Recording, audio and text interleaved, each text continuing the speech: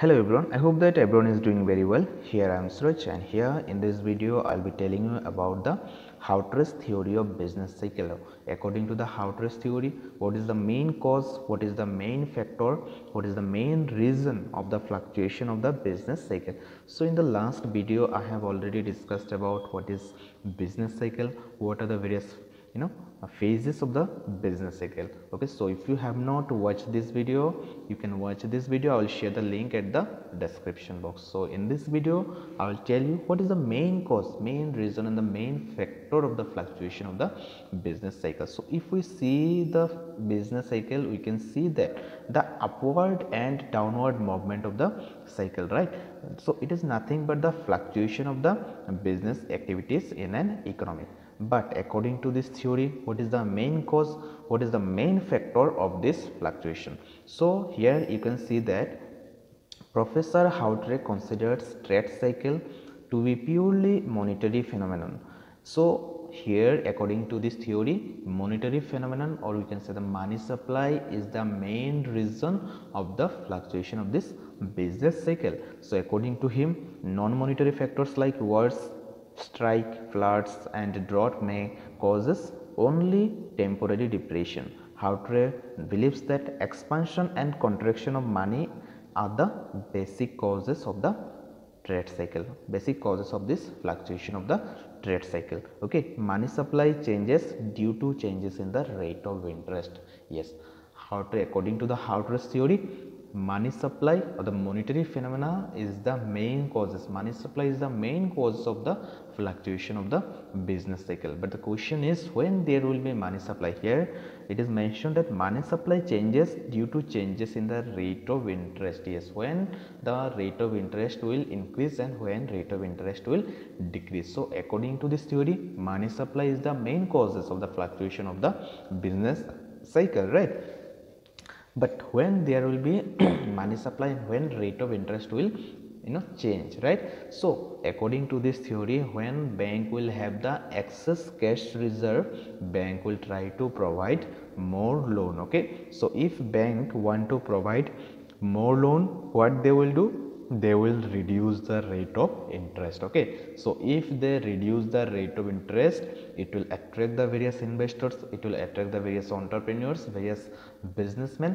They will think that it is an opportunity since the rate of interest is very less, so they will take loan from the bank and they will start investing. So according to this theory, we can see that money supply is the main reason, and the causes, the money supply changes due to changes in the rate of interest. So when there will be money supply in the economy, when bank will have the excess cash reserve, and if bank will have the excess cash reserve, what they will do? They will try to increase their loan amount, they will try to provide more loan, and if they want to provide more loan, they will reduce their rate of interest. It will attract the other investors, various entrepreneurs, various businessmen. They will think, they will see it as an opportunity. Okay, so they will take the loan from the bank and they will start investing. So if the investment increase, okay, if investment is there in the economy, obviously the employment generation in the economy will also increases. Okay,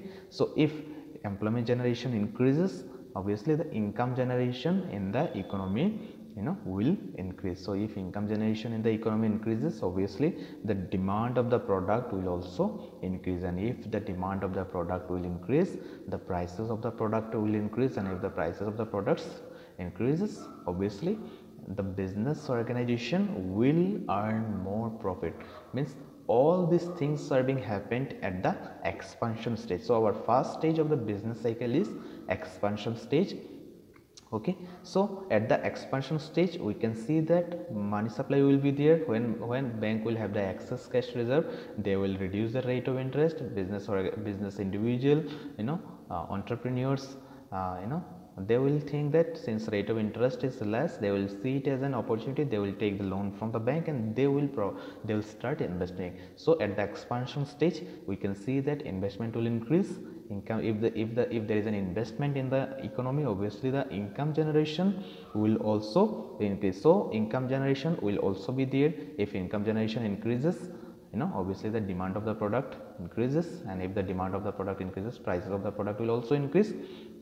and the business or organization will earn more profit. So everything we can see is, all these things we can see at the expansion stage. Okay, so at the expansion stage, investment is there, employment generation is there, income is there, production is there, and the business will earn more profit. But at the point of the time this expansion stage is will touch the highest saturation point, means the this is called the peak stage. Okay, so this is the highest level of the economic condition, और इससे ऊपर और नहीं जा सकता है, right? So at the peak stage the business organization will earn huge profit. Okay, because prices of the product will increase, demand of the product will increase, so business organization will earn huge profit, right?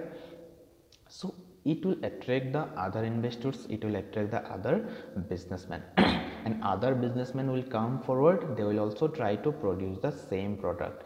Okay, so they will also try to take loan from the bank, but at the peak stage the bank will increase the rate of interest, because bank has already provided loan to the various investors, so there will be less cash reserve in the bank, so obviously bank will increase their rate of interest. So if bank increases their rate of interest, the factor cost of the production will increase, right? And at the other side, those who have taken loan from the bank, because at the expansion stage we can see that various people will take loan, various individuals, businessmen, entrepreneurs will take loan from the bank.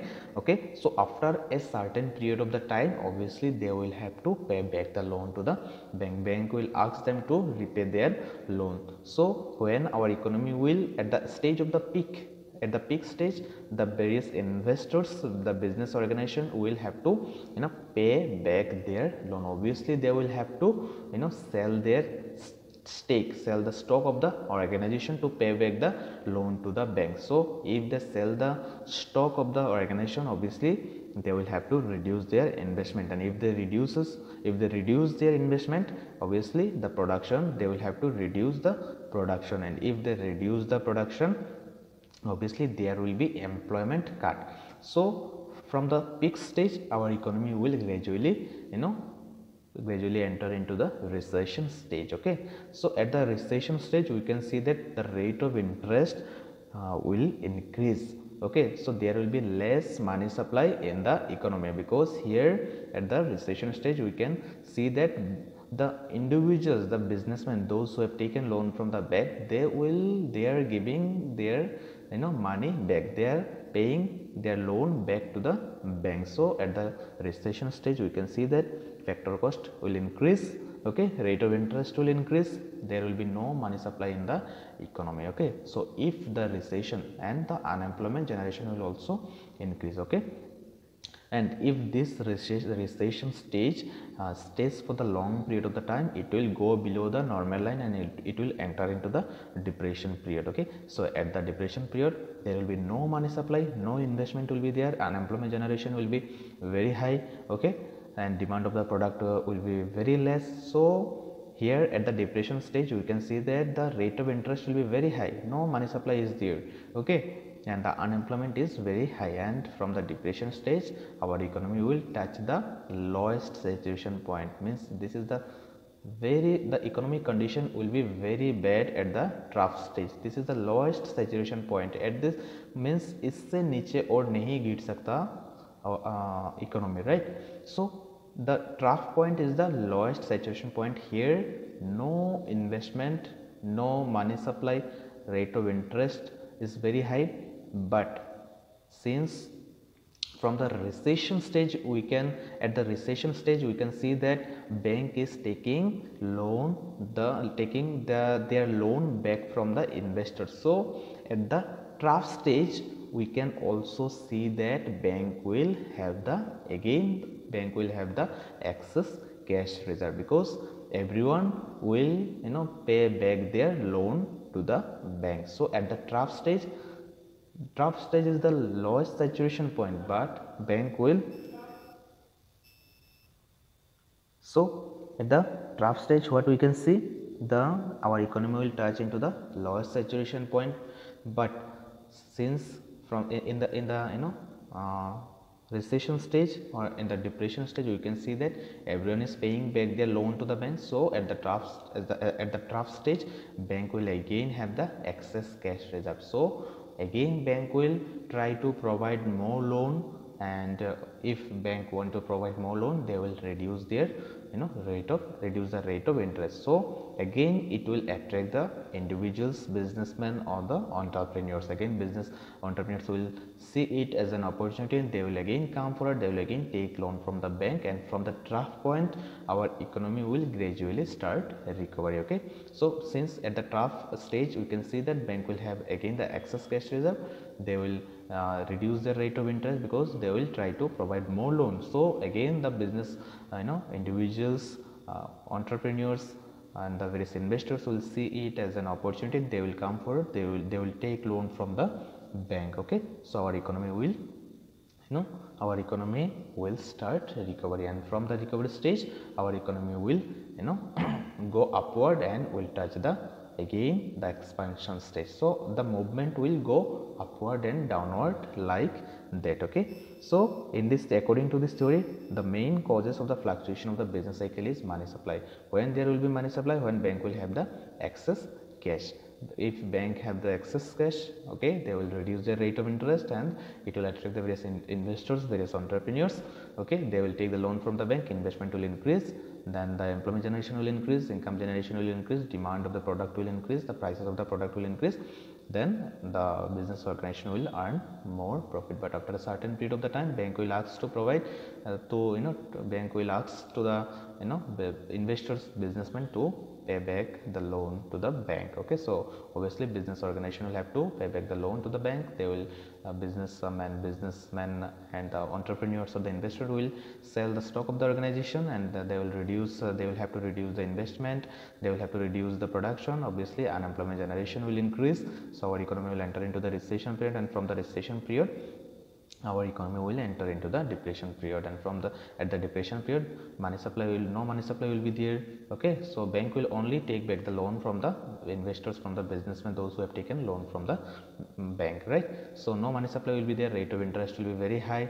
But when our economy will touch into the lowest saturation point, the trough stage, again bank will have the excess cash reserve ratio, they will try to provide again more loan, they will reduce the rate of interest. Again this will attract the individuals, this will attract the investors, and this will attract the various entrepreneurs, and again they will come forward, they will see it as an opportunity, and they will take loan from the bank and they will start investing. So gradually our economy will start recovery, and from the recovery stage our economy will again go upward and will touch the expansion stage. So this movement will go upward and downward. So according to this theory, the main reason is the money supply. Okay, so money supply is the main reason of the fluctuation in the business cycle.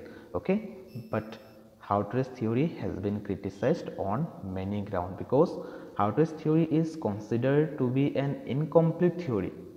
Okay, as it doesn't take into account the non-monetary factors which cause the fluctuation, which can be the causes of the fluctuation in the business cycle. So according to the Hawtrey's theory, only the monetary factor is the main cause. Money supply is the sole reason of the fluctuation of the business cycle, and this theory has totally ignored the non-monetary factor. But we have experienced during the COVID-19 how we have seen that how this COVID-19 pandemic has totally destroyed the economy, how it has impacted the entire economy, right? How it has impacted the economy and in the entire world. So the COVID-19 pandemic is a non-monetary factor. So non-monetary factor can also be the reason in the fluctuation of the business cycle, right?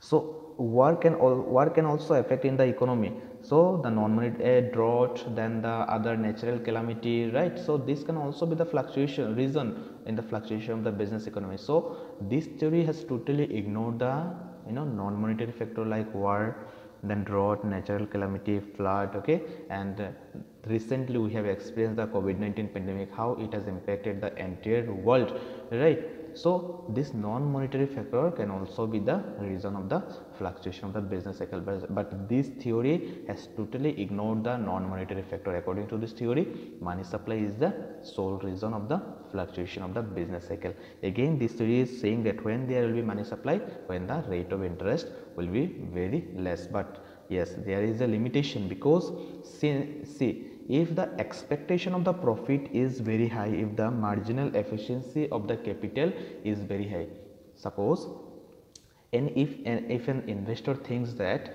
if he invests in this particular sector there will be high return, okay, so this is expectation of the profit. So if the expectation of the profit is high, investor will not care about what is the rate of interest in the bank, okay. So if anyone wants to invest in a particular sector, if he thinks that if he invest money in this particular sector there will be huge return, so he will not care about what is the rate of interest in the bank. If the rate of interest is high, obviously he will take loan from the bank, because he knows that if he invest in this particular sector the return will be very high. This is the expectation of the profit, means the marginal efficiency of the capital. If an individual, if a businessman invest in a particular sector, there will be huge return, so they will not care about what is the rate of interest in the bank. If they think that if they invest in this particular sector there will be huge return, they will take loan from the bank. So this factor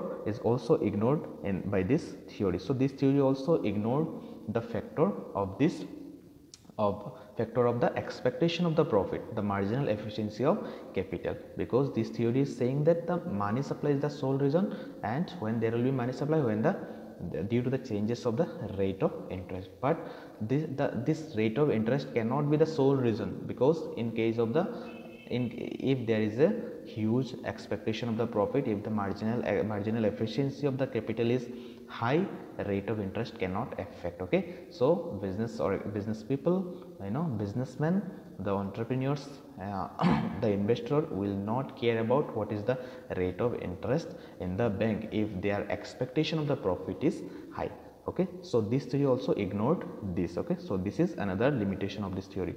So the first limitation can be, this theory totally ignored the non-monetary factor, and again the another limitation is this theory is only saying that the rate of due to the changes of the money supply will be there due to the changes of the rate of interest. But if the expectation of the profit is high, it will the rate of interest will not be affected, right, in the money supply. If the expectation of the profit is high, if the marginal efficiency of the capital is high, obviously the businessmen, obviously the investors, entrepreneurs will invest, okay. So they will not care about what is the rate of interest in the bank, okay.